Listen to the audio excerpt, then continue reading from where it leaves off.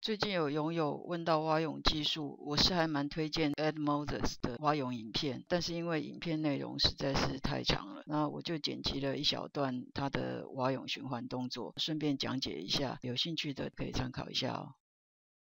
因为他讲这个蛙泳的动作循环顺序是先讲脚再讲手，那我也会依照这个顺序来讲。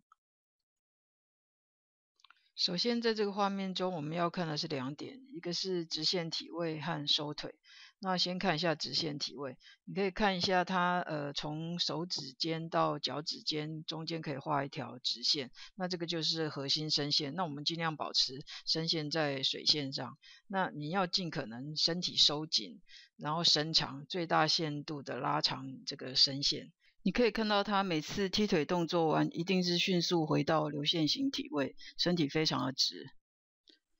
接下来是收腿部分的屈膝及踝关节弯曲角度，那你可以看到他屈膝的角度，它是收到最紧，然后来加大它的踢腿范围，收到大概35度左右。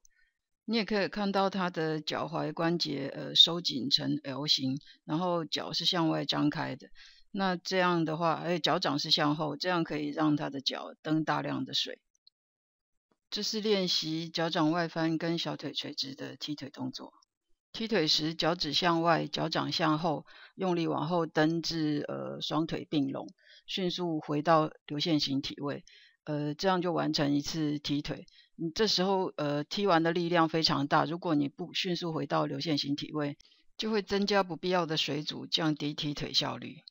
身体回到流线型体位之后，就要开始划手的动作。划手的时候，双手在前定锚，抓大量的水，把身体重心拉过这个定锚点，然后把双手前送。双臂定锚，拉动身体往前的动作，你可以想象成前面有一个大环，你要抓住这个大环，拉动你的核心伸线往前，穿过这个大环。这是它的整个蛙泳循环动作。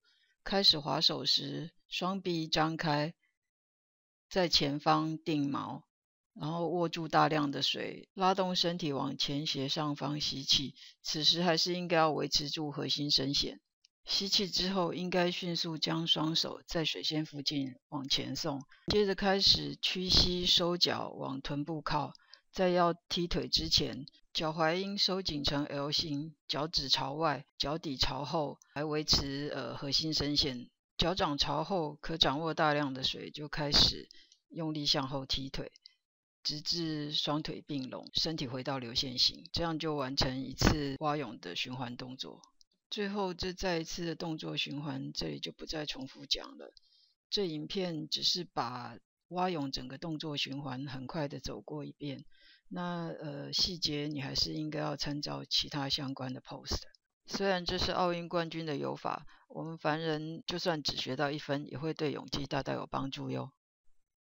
好吧，那就谢谢观赏咯，拜拜。